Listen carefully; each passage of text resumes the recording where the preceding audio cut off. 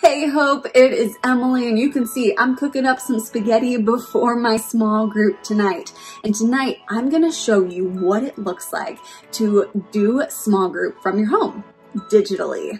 That's right, you heard me, digitally. So it can be kind of scary if you've never used Zoom or even FaceTime, a digital platform to host a small group. You're like, what does that even look like? How does it work? I'm going to show you what it looks like.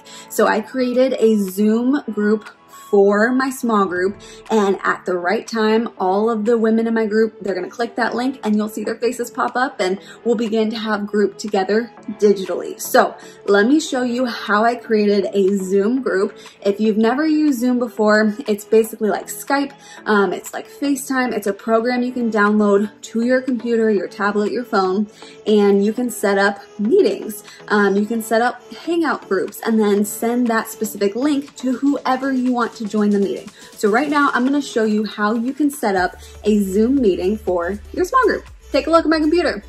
Okay, so right now you're looking at my computer screen. You can see right here that I have downloaded the Zoom app to my laptop. You don't have to do that. You can do it from your web browser, but you'll create a Zoom account, and then in your account you have options for a new meeting. You can join a meeting, schedule a meeting, or even share your screen. We're gonna go ahead and schedule a meeting. So we're gonna title this Small Group.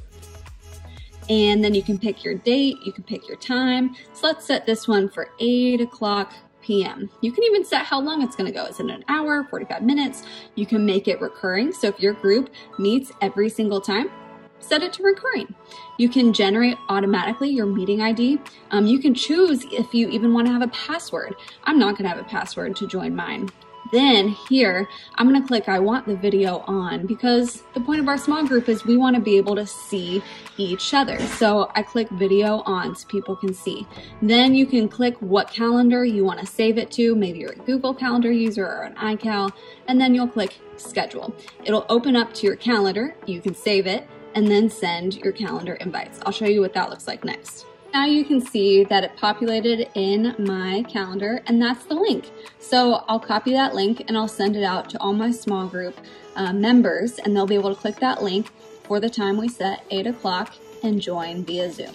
See how easy that was? So I'm gonna get back to finishing up my spaghetti, have some dinner before my group meets tonight, but then I'm going to show you what it looks like when your group meets on Zoom. I'll see you in a little bit. That spaghetti was delicious. Now it's time for small group. So I'm gonna go ahead and start our Zoom call, and I will let you be a little fly on the wall as everybody joins in so you can see what small group on Zoom looks like. So you can see some of my small groups joining in. Hey, Crystal! Hi! Renee's joining up here. So I'm gonna show you guys a Zoom hack. Click gallery view right up here, and then you can see everybody's faces more easily. So it's time for me to dive into small group. Y'all can't say like fly on the wall the whole time, but this is what small group via Zoom looks like.